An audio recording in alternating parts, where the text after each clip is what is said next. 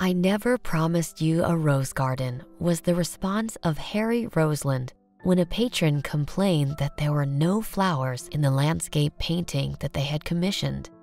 Roseland is now best known as one of America's finest genre painters of the 19th and early 20th centuries. He was born in Brooklyn, New York, and unlike his peers, never traveled abroad to study. Although his early career was as a landscape painter, he realized that he liked to tell stories with his art. In post-Civil War America, Roseland's paintings told the stories of former slaves that had moved to New York to ply their skills, in this case, fortune-telling. Although Roseland never visited the South, his paintings were viewed as authentic studies of the South. There was no need to visit the South. He had many models from which to choose in his native Brooklyn.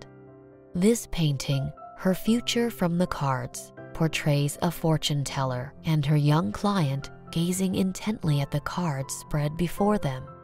What story does the fortune teller have to tell this young woman, and how did her future actually unfold?